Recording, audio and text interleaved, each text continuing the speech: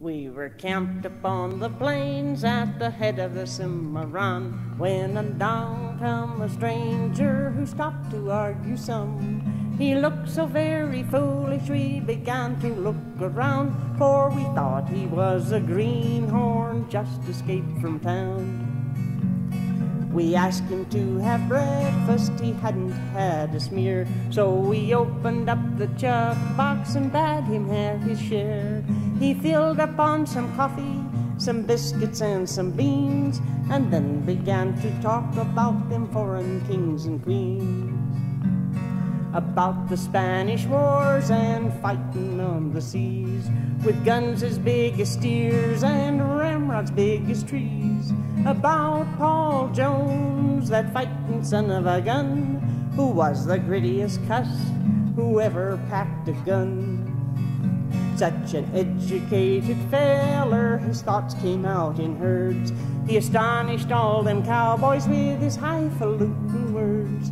He kept right on a-talking till it made the boys all sick, and they began to figure how to play a trick. He said he'd lost his job up on the Santa Fe, and he was traveling across the plains to strike the 7D. He didn't say how it come, some trouble with the boss. He said he'd like to borrow a nice fat saddle horse. This tickled the boys to death, they laughed down in their sleeves. We'll loan you a horse just as fat as you please. Old Shorty grabbed a lariat and roped the zebra done, turned him over to the stranger and waited for the fun. Old Dunny was an outlaw who had grown so awful wild. He could paw the white right out of the moon whenever he got riled. He stood right still and waited as if he didn't know, until he was all saddled and ready for to go. When the stranger hit the saddle, old Dunny quit the earth and traveled right straight up for all that he was worth. A pitching and a squalling and a having wall-eyed fits, his hind feet perpendicular, his front ones in the pits. We could see the tops of mountains under Dunny every jump. The stranger, he was growed there just like the camel's hump. The stranger sat upon him and he curled his black mustache, just like a summer boarder a-waiting for the hash.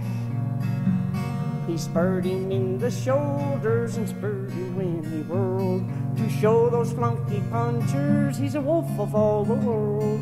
And while he was a-riding, took the makings in his hand and rolled and lit a cigarette like ain't the weather grand.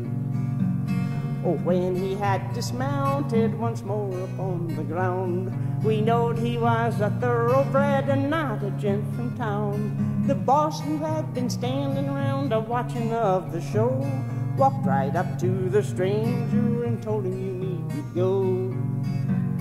If you can throw the lasso like you rode old Zebra Dun, you're the man that I've been looking for since the year of one.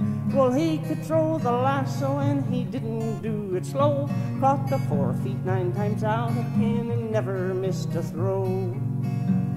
And when it came to stampedes, he was always on the spot and set the herd to milling like the boiling of a pot.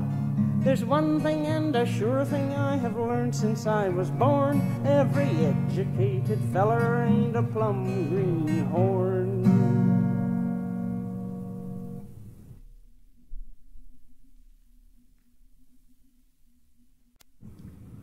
Snapping out broncs for the old Flying U at 40 a month is a good buckaroo. And the boss comes around and he says, now my lad, riding them tough ones, why you don't look bad.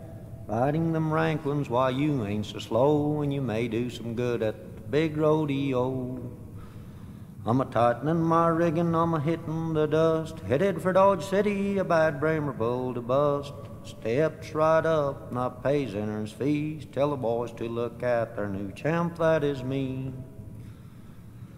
They looked me all over, they thought I was full. They offered me a seat on the bad Bramer bull. Well, I ain't much to talk, and I'm not much to brag, but I come a long ways, just a gentle that stag. They say he's a booger, and well he might be, but he looks like a wiener a-suckling to me. While they was putting the bull in the chutes, I was strapping the spurs to the heels of my boots. Then I looks the bull over, and to my surprise, he's 1.5 feet. Right between his two eyes, on top of his shoulders, he's got a big hump. I tightens my rigging right back of that lump, then I lights in his middle and lets out a scream. He goes out a-bucking, and the rest is a dream. He jumps to the left, comes down to the right. I ain't no greenhorn, I'm still settin' tight. He's a-bucking and a-bawling and a-blowing his nose, a-snapping the buttons right off of my clothes. That sun in his belly, he couldn't be beat. He's a-showing the buzzards the soles of his feet. He's a-bucking so low that my boots filled with dirt, he's making a whip of the tail of my shirt. Then he goes to fence roving and a-weaving behind. My head goes to snapping and a sorter goes blind. Then he goes to high diving and I lets out a groan. We go up together and he comes down alone. Up high I turns over, below I could see he's a-pawing up earth just a-waiting for me. Then I notices something that couldn't be true. The brand on his hip was the old Flying U. When I landed, he charged, but I had enough sense to outrun that bull to a hole in the fence. Well, I dove through that hole, and I want you to know that I ain't a-going back to no rodeo. At straddling them bad ones, you can bet I'm all through. I'm a-sore-footing it back to the old Flying U.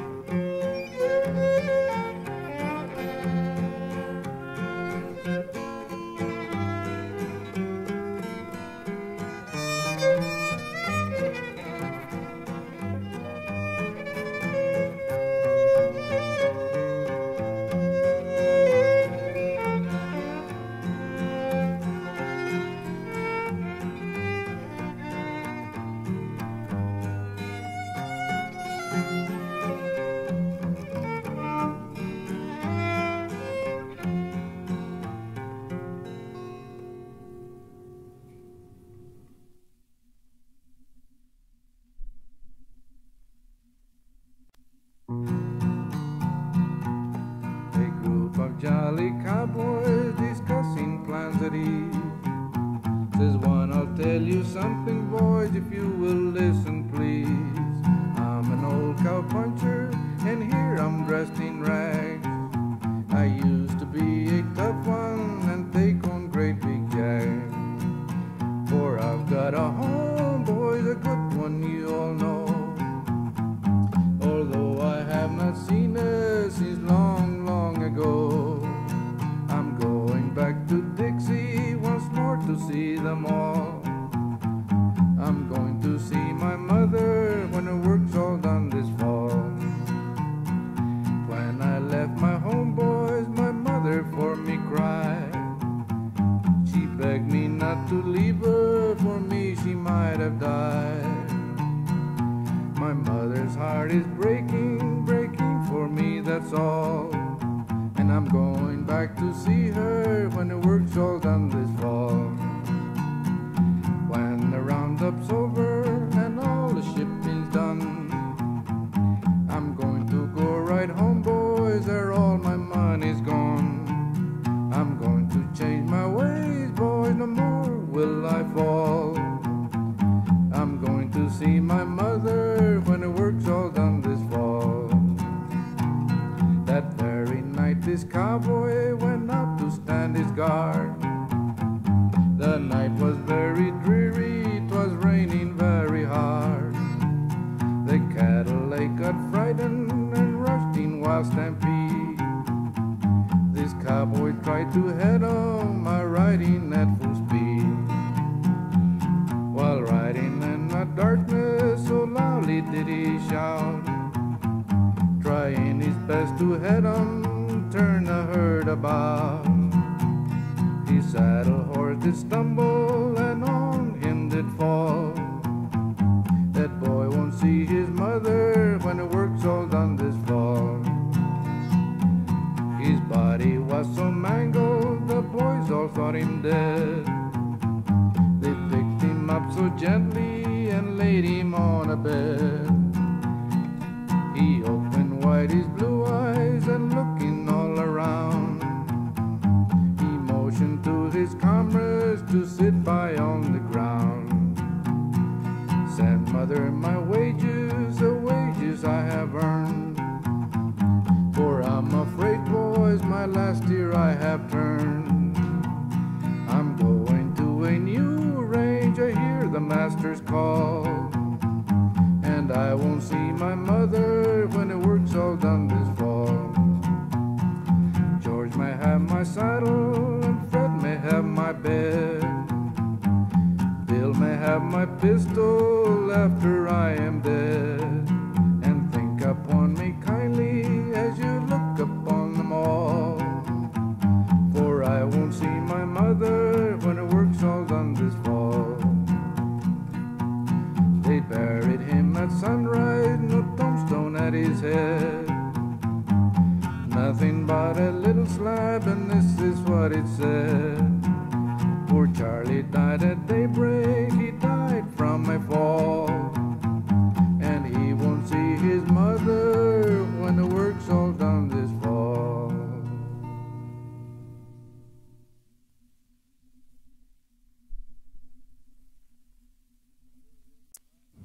Away up high in the shirey peaks where the yeller pines grows tall, old Sandy Bob and Buster Jig had a roe deer camp last fall.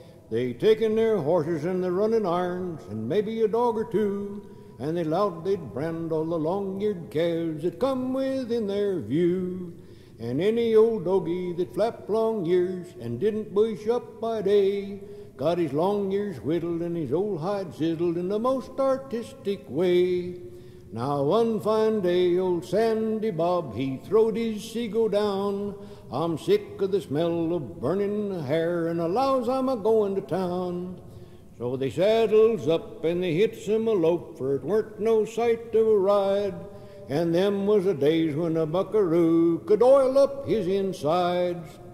They starts her in at the Kentucky bar at the head of Whiskey Row, and they winds up down by the depot house some 40 drinks below. They then sets up and turns around and goes her the other way, and to tell you the God-forsaken truth, Them boys got stewed that day as they was a-riding back to camp, a-packing a pretty good load. Who should they meet but the devil himself, a-prancing down the road? Says he, you ornery cowboy skunks, you'd better hunt your holes, for I've come up from Hell-Rim Rock to gather in your souls. Says Sandy Bob, old devil be damned, we boys is kinda tight, but you ain't gonna gather no cowboy souls, thought you had some kind of a fight. So Sandy Bob punched a hole in his rope, and he swang her straight and true. He lapped it on to the devil's horns, and he'd taken his dallies too. Now Buster Jig was a riata man, with his gut line coiled up neat. So he shaken her out, and he built him a loop, and he lashed the devil's hind feet. Oh, they stretched him out, and they tailed him down, and while the irons was a-gittin' hot, they cropped and they swaller, forked his years, and they branded him up a lot. They pruned him up with a dehorning saw, and knotted his tail for a joke, then rid off and left him there, neck to a blackjack oak. If you're ever up high in the side of peaks, and you hear one hell of a wail, you'll know it's that devil a-bellerin' around about them knots in his tail.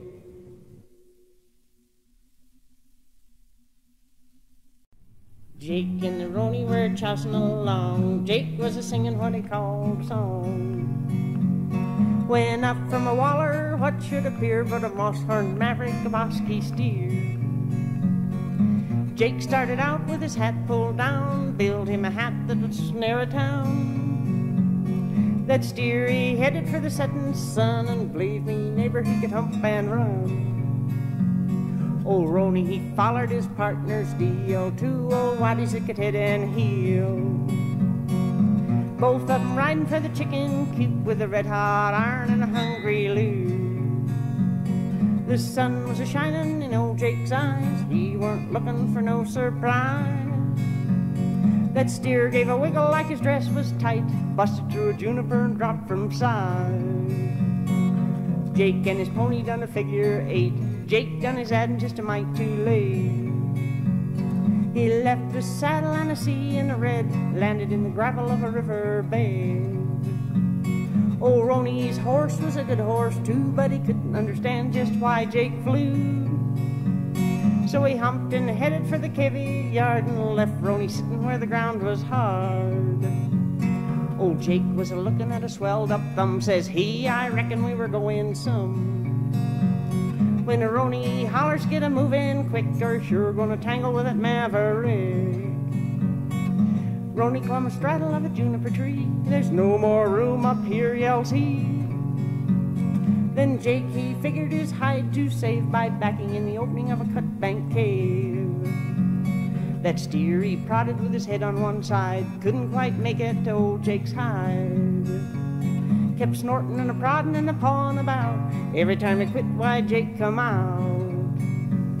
You fool, yells Rony, keep back out of sight, you act like a hankering to make him fight. Then Jake, he hollers kinda fierce and queer, back hell, nothing, there's a bear in here.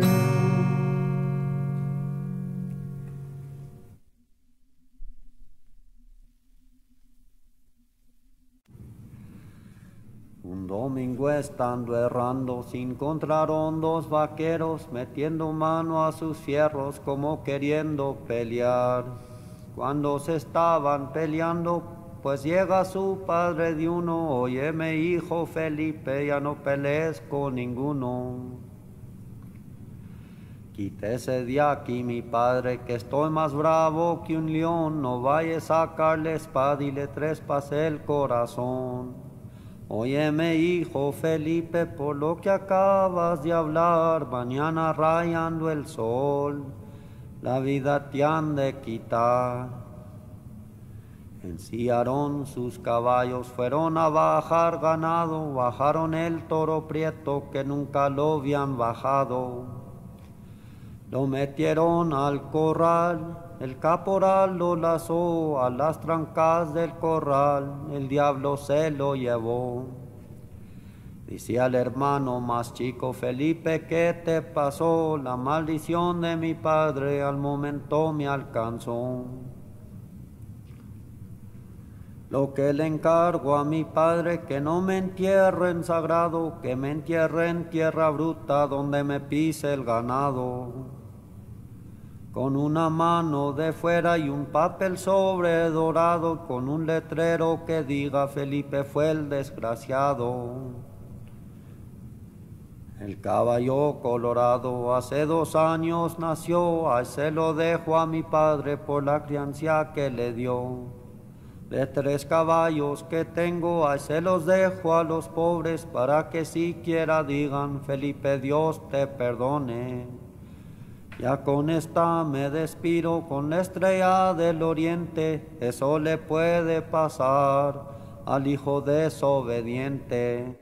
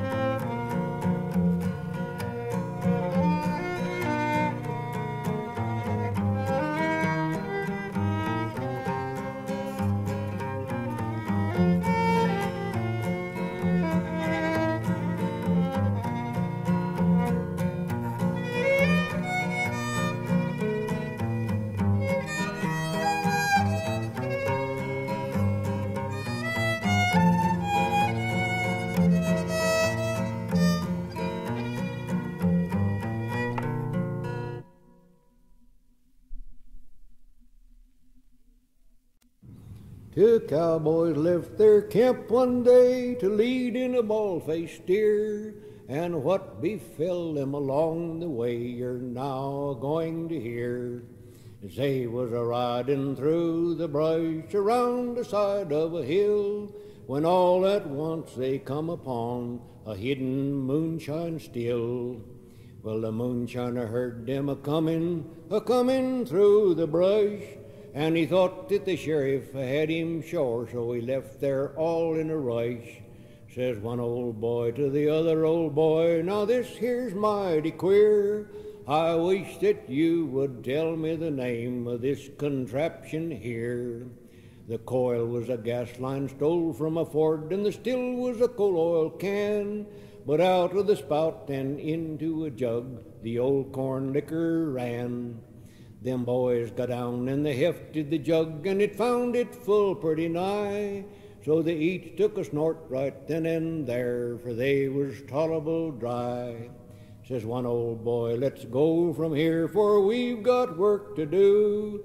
So they got on the horses and they rode away, and the jug it went along too. When they got to the place where the steer was tied, they was feeling mighty gay, for they had stopped to tilt that jug most all along the way. Says one old boy, that's the darndest steer that ever I did find. He's got 2 heads and a dozen legs and 14 tails behind. How they got that oxen loose from the tree, it would be hard to tell. But when they went to lead him away, why, it seems that they just had hell.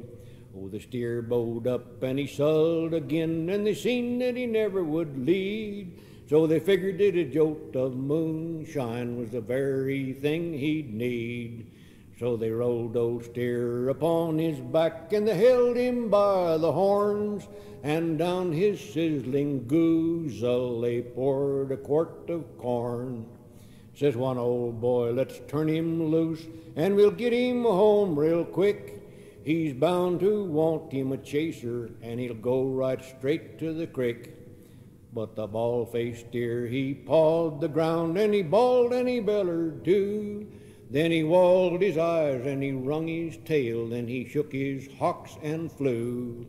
That oxen simply left the world as hard as he could go, and if he kept on drifting, he's down in Mexico. This story has a moral, and you will find it here. If you ever have any moonshine, don't waste none on no steer.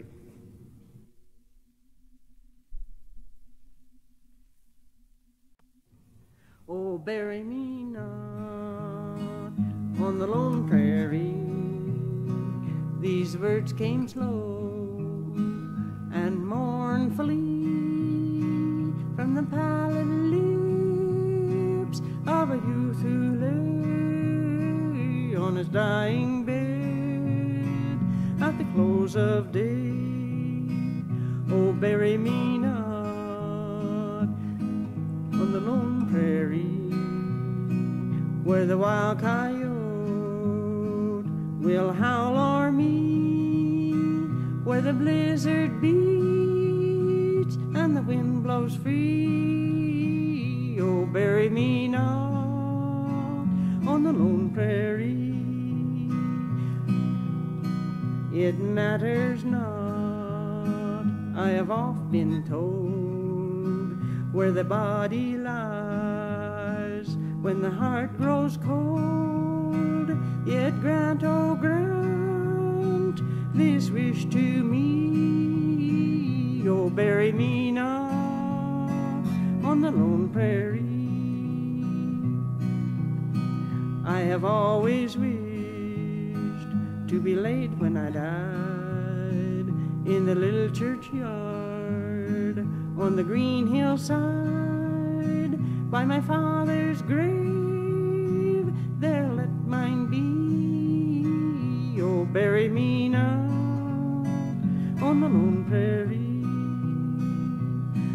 Let death's slumbers be where a mother's prayer and a sister's tears may mingle there, where my friends may come and weep over me. Oh, bury me not on the lone prairie.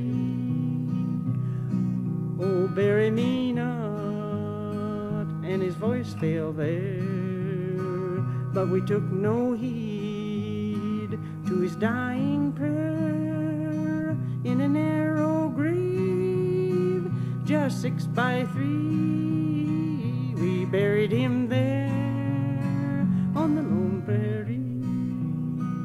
And now as the cowboys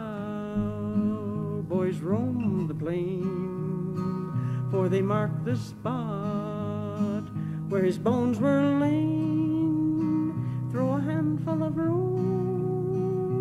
o'er his grave with a prayer to him who his soul may save.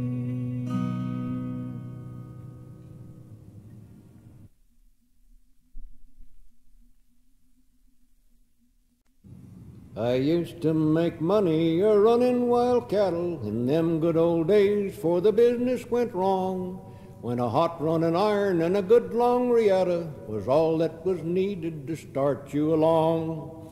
I had no bookkeeper to help run my outfit, I just kept her all in a small tally book, and a Durham tobacco sack held my spare money, and I run my outfit all on my own hook. and no one asked questions concerning my business, I wouldn't have answered a one anyhow. I just would have told them to go to the devil, but things is quite different with cattlemen now. For nowadays it seems that the whole darn creation has got to know everything under the sun. They even keep cases on all of your dogies and tell you the way that your outfit should run. With the bankers and the lawyers and the forest officials, with the land office men and inspectors as well, a-riding the cowman all over the county, no wonder his business is all gone to hell. I went to a banker to borrow some money when times they was hard and my pocket was low. He looked over his glasses and he pulled his chin whiskers, and these was the things that he wanted to know.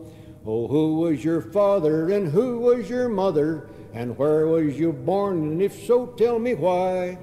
How many times have you been in the cooler, and where do you think you will go when you die?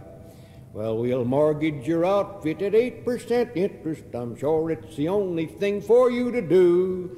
Now go see your lawyer, and for $500 he'll draw up the papers and fix it for you. Well, there come to my ranch house a young forest ranger, a slim scissor bill in some leather puttees. He had him a hatchet tied onto his saddle, and all that he knowed was the herding of trees. Well, he got out a pencil and 17 papers and spread them all out just as neat as could be. He then looked as wise as a tree full of barn owls, and these was the words that this man says to me. How many cattle have you on your ranges, and how many head did you say that you'd sold? Let's have your calf tally with the steers and the heifers. How many have you eat, and how many have you stole? When you drive to the railroad to ship out your cattle, you'll find the inspector a-hanging around. He'll set on a fence post and chaw your tobacco, and these is some laws that he's apt to lay down. Them critters that's a-packing 2 irons must be vented, and all of them calves must have mothers, says he. The board down in Phoenix claims all Orahanas, but there's a hell of a lot that they never do see. Now the income tax hombre, he'll ask you more questions.